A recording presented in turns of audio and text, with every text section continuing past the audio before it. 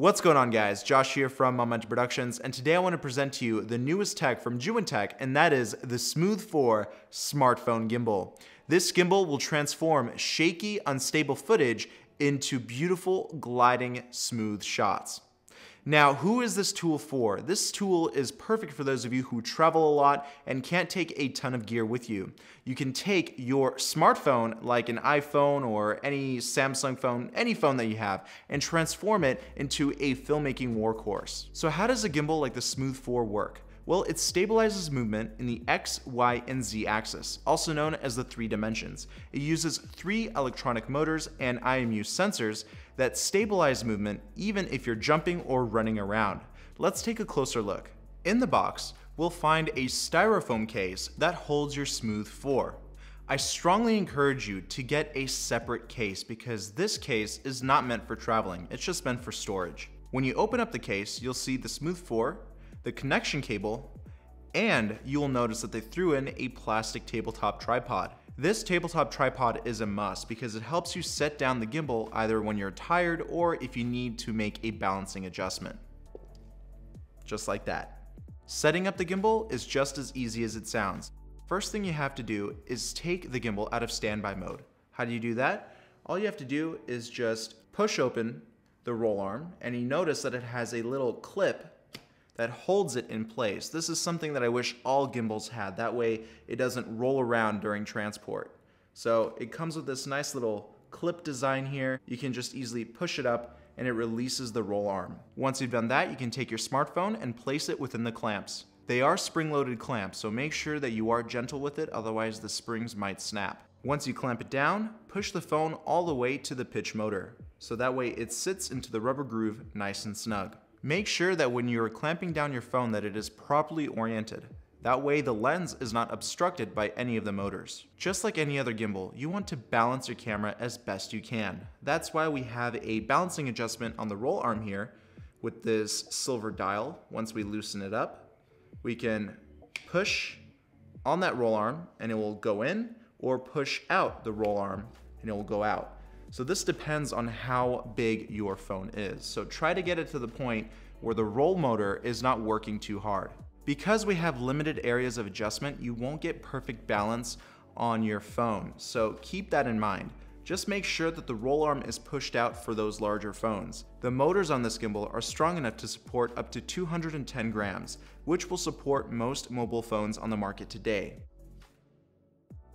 We also have the option of positioning our phones into portrait mode. So for those of you who like to shoot a lot of portraits or a lot of Instagram videos, this is perfect for you. All we have to do is gently push the phone out and then loosen up the dial on the back of the phone clamp and turn the entire phone clamp so that it becomes vertical.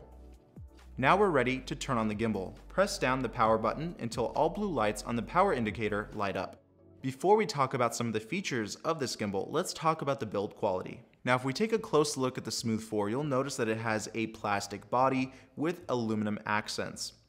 Now, I did opt out for the white version of the Smooth 4. There's also a black version available. The white version of the Smooth 4 is limited edition, so there's not as many as the black versions out there. So this one is going to be a little bit more expensive than the black version.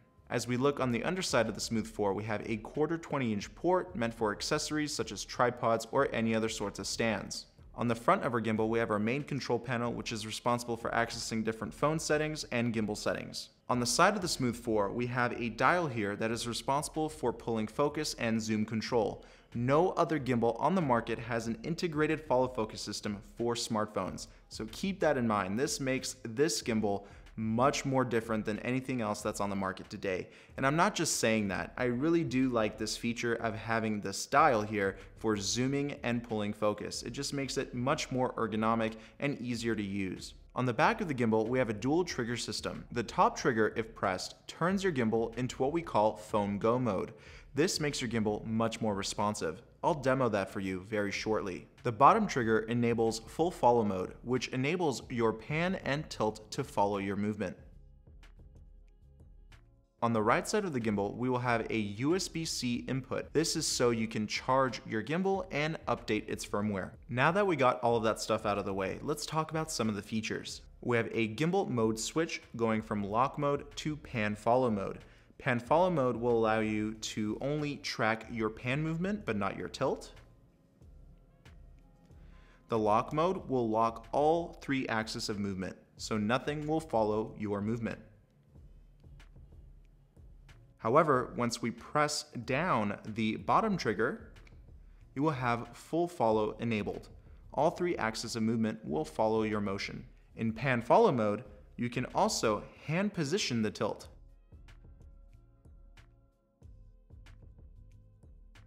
Those were just some of the basic options for this gimbal. In order to enable the rest of the buttons on the gimbal, we have to launch the ZY Play app. You can download it from the Apple Store or Android. The ZY Play app allows your phone to be completely manual, so you can control things like white balance, frame rate, and resolution. And now, focus with this handy dandy follow focus dial. We have our standard record button. We have the menu button, which allows you to access the gimbal's menu so you can change settings. You can access other interesting video features as well, such as vertigo, and I'm going to cover that in just a moment. You can even turn on your phone's flash by holding the center button here. We also have a center dial here, which allows you to conveniently change camera and gimbal settings. The lower left button here allows us to toggle between pulling focus and zooming.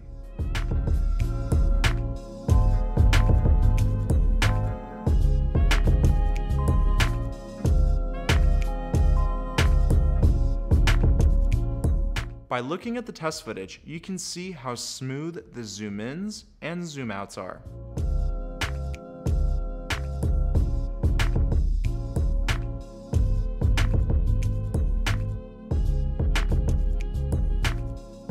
You can also see the subtle changes of focus between the foreground and the background. It creates a smooth movement and doesn't jitter. When it comes down to ergonomics, the feel of the Smooth 4 is very close to the feel of a regular TV remote.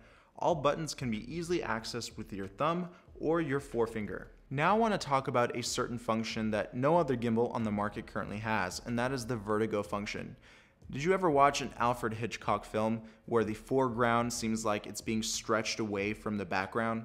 Well, here's an example shot of what it looks like. This is shot by my buddy in Las Vegas, Brett Halliday. He's also known as Infosmercial. Go ahead and check out his channel in the link in the description box below because he is the smartphone gimbal master. So what he did is obviously he used the Smooth 4 and he accessed the ZY Play app and went into the vertigo shot option. He keyframed his zoom from being telephoto to wide, and what he did was move in opposition to that zoom. So if the zoom was pulling out, he was moving in, and vice versa. So that's how you get that foreground background stretch effect.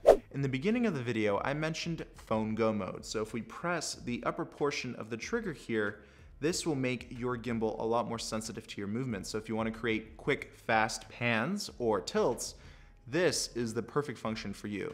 So this is with phone go on, and this is how the gimbal behaves with phone go turned off. You can see that it's not as fast as when phone go is pressed like this. Now, are there any improvements that I would want on the next generation of the Smooth series gimbals? Definitely a higher payload. 210 grams seems to be the standard for most smartphone gimbals, but Red is soon releasing their smartphone, and I feel like it's going to be heavier, too heavy actually, for this gimbal. So I definitely want to see a heavier payload capacity for the future generation of these gimbals. So thank you guys so much for watching my review video on the Smooth 4 gimbal. Don't forget to give it a like, also share it with your friends, and subscribe to my channel with notifications turned on. Do that immediately because there are a ton of tutorials that I'm about to release on the Smooth 4 because there are just too many features for me to mention in this video. So definitely make sure you click on that bell icon to get notified of my latest content. I can't wait to see what you guys create, and I'll talk to you soon. Bye-bye.